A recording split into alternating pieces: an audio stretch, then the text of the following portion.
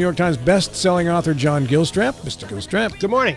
And Jefferson County prosecuting attorney Matt Harvey, though he's not here in the role of a prosecuting attorney at the moment. I'm not. I couldn't be because this is in Berkeley County. No jurisdiction, baby. No so jurisdiction. we can violate whatever law we want with impunity. No, you're on camera, John. Oh, well, that's true. We can violate any law. Impunity and immunity, by the way. All right. Our guest in this segment is Don Blankenship. He's a candidate for Senate. Good morning, Don. How are you, sir?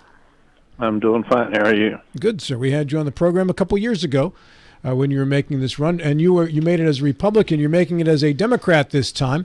Explain the party switch and the decision to run for office again, Don.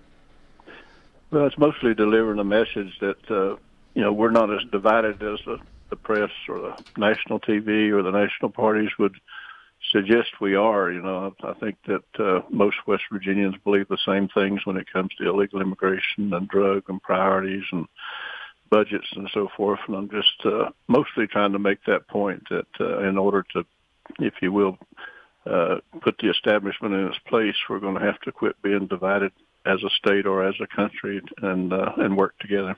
Did your relationship with the Republican Party, Don, begin to deteriorate when Donald Trump failed to endorse you and, in fact, seemed to publicly come out against you? I really didn't mind too much his coming out, against me or whatever. That's his prerogative. But he and Mitch McConnell and others influenced Fox News and so forth to spread a lot of lies about going to jail for manslaughter and all that kind of stuff. It was amazing to see not only what they did, but how easily it is for them to get by with it. We had clear evidence that McConnell had called Murdoch and asked that he make sure that I not win, and Murdoch had sent emails to his executives in that regard, telling them to dump on me hard. And in fact, they did for the last 2 days before the election. And so I think that message and the fact that, we have an establishment that's out of control is a very important message. What are the biggest issues for you in this campaign? Well, I think the biggest one is the one I'm speaking of there. I think the government is so corrupt and so focused on, benefiting themselves. And, of course, I think our focus on the wars all the time and the illegal immigration and, of course, not treating the drug epidemic as a drug epidemic, losing 112,000 Americans per year. We've lost more people, I guess, in the last 6 years than we've lost in most any war, probably in any war we ever fought. Mr. Gilstrap. I'm confused. You're joining the race as a Democrat to show that I wrote as fast as I can. I'm going to get the quote wrong. We're not as divided as the press and others would lead us to believe. And then the establishment is out of control. The government is corrupt. That's not uniting language. So what am I missing?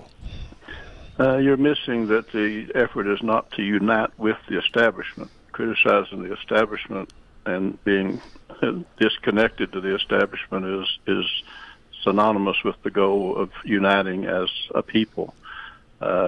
West Virginians don't believe in illegal immigration. They don't believe in transgender surgeries. They don't believe in, the drug epidemic being not even on the list of priorities, not being reported on. They don't believe hardly anything that the national political party believes. They don't believe in legalized theft.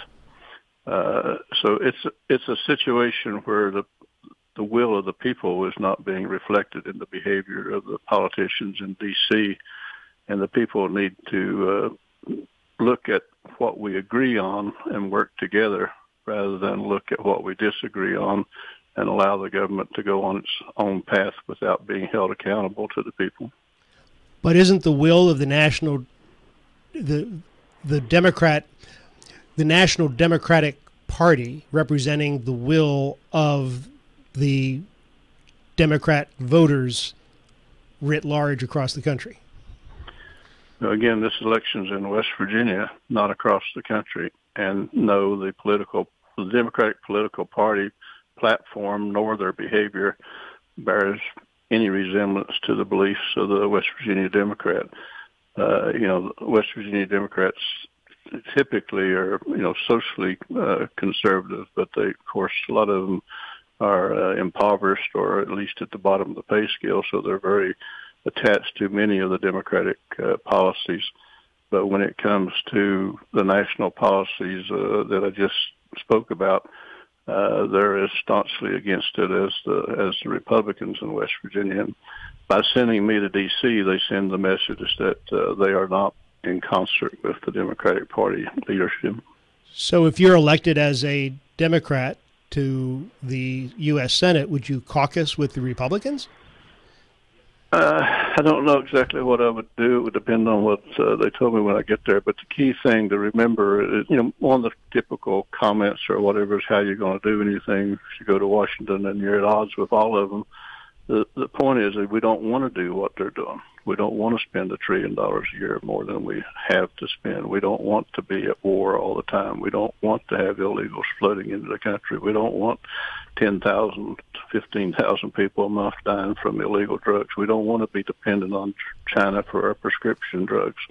We don't want to be acting like Taiwan and China are two different countries, and being dependent on Taiwan for microchips and everything else is not the same as being dependent on China. And we're falling so far behind technologically that we're no longer going to be the superpower. The Chinese are, if not already ahead of us, certainly catching up quick with nuclear submarines and aircraft carriers and expansion around the world. And China has, in many places, a better reputation than the United States does because they don't go in and engage in wars. They go in and invest and do business, but they don't send their military to every country in the world like we do. Shortly after you declared, Mike Pushkin, who's the chair of the West Virginia Democratic Party, said that Don Blankenship is not a Democrat and does not represent the values of our party. Do you expect the West Virginia Democratic Party to rally behind you and support your candidacy? Well, I would hope not. The West Virginia Democratic Party or the National Democratic Party is not in concert with the West Virginia voters and not in concert with me. It's a situation. If you actually go out and do a poll of how the Democrats feel about the issues we were just discussing, you'll find that they don't disagree very much with the Republicans. But the establishment, whether it be the West Virginia Democratic Party, the National Democratic Party, or the government or whatever, they're doing what they want to do rather than what the people want them to do. Well, congratulations. I'm not very often startled by an answer, and that one was one. So, Mr. Matt Harvey. Good morning, Mr. Blankenship. You've been involved with politics for quite a while now in West Virginia, and your name's well known. Have you done any sort of polling on your success or your ability to win a primary and a Democrat?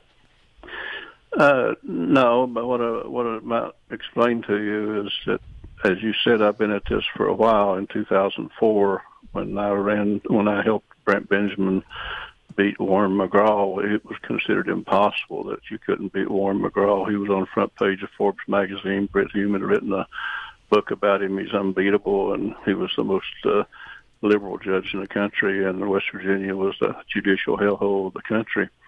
I've also been at odds with mine workers. I've been at odds with a lot of things.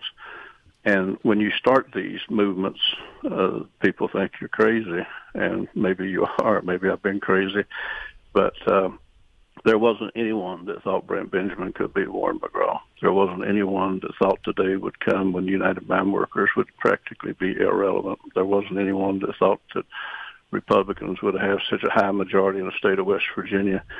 All the things that I've tried to do over the years have at first seemed crazy to people, so I'm not concerned that this one seems crazy. But the Democratic Party needs to be changed, and West Virginia is being given the opportunity to send someone to D.C., i.e. me, who understands that. And so if I might be able to make a difference in terms of the Democratic Party thinking that the borders being wide open or being dependent on China for your prescription drugs and so forth is insanity. So whether I'll caucus with them or not is not important, but they will hear what West Virginia people believe, and that's what they need to hear in D.C. So you're banking on that there's more old West Virginia Democrats left than new progressive Democrats that are more aligned with the National Party? Well, again, you're so focused on my winning. We hardly won any of the West Virginia House of Delegate races where I put a candidate on every ballot in 2006. It takes time to make change. I'm not personally in need of a job, and I don't personally care whether I go to D.C. for the sake of the glamour or prestige of being a senator. This is about making a difference. And in order to make a difference, you have to be doing something that people don't expect you to do. You can't, as I say, be warmed by being in the middle of the crowd and expect to change the direction of the crowd. So, this will make a difference. It may be a subtle difference. It may be a huge difference. But people just hearing someone say publicly, like myself, what they're saying to each other at the dinner table, in the churches, in the bars. I mean, for us to be having a nationwide protest against Israel, it's insanity in most West Virginians' name. If you go to if you're a regular churchgoer, you can't be for anti-Israel policies. You can't be for wars all over the world and so forth. So it's a situation where, what I'm saying is what I think people believe and are saying to each other, not what is popular in the D.C. or among the establishment. So, Don, where's your bully pulpit for this? Without the backing of a party or whatever, and obviously there are shows like this where you're able to spread your message. How else do you expect? Are you anticipating getting this message out? Are you doing town halls, that sort of thing? No, in the next 4 days you'll see 4,000 ads, probably 3,000 or 4,000 ads. It's important to get out and meet people and know people and so forth. But my time is limited. But excuse me, I understand that the television and the media is the voice, because that's the voice that has done great damage to me over the years, because they don't want the establishment to change either. So I'll be relying heavily on ads and so forth, because I know that the national press nor the state press is going to give me much publicity, because the government doesn't want them to. So, it's a situation where you do what you can and hope you can make a difference. Don Blankenship, our guest, candidate for a U.S. Senate seat that is currently held by Senator Joe Manchin, who endorsed one of your opponents in the primary, Don. Cecil Roberts, the president of the UMW, basically came out against you as well. Do you have support among coal miners, the union members? You mentioned them earlier in the conversation previously in this segment, Don. Well, again, I don't poll them, but people, when I was talking just a moment ago about how things can be different than people think they are. 3 times I had elections at Massey as to whether the members of the Massey team, the coal miners, would join the union, and we won all 3 of those elections. Once people hear the truth, many times they will vote entirely different than you think they will vote. No one thought that we could hire 70% of our coal miners off the United Mine Workers panels in Boone County, of all places, and then have them vote 3 separate times to be non-union. So, again, I'm used to people being confused by what we do, but you can't make a difference and be, in the middle of the crowd. Don, got a minute or 2 left. Go ahead and talk to our audience and tell them why they should vote for you for U.S. Senate in the Democratic primary. They should vote for me because I will make a difference, as opposed to people that will go out there and do what Schumer or Pelosi or McConnell or whoever wants them to do. I will go up there and tell them what West Virginians expect them to do for this state, and that we do not believe in immoral laws. We don't believe in being entangled with other countries. We don't believe that the number one priority is wars in other parts of the world when we're losing 113,000 young people per year to drug deaths. So we believe that the border in the United States is more important than the border in Ukraine.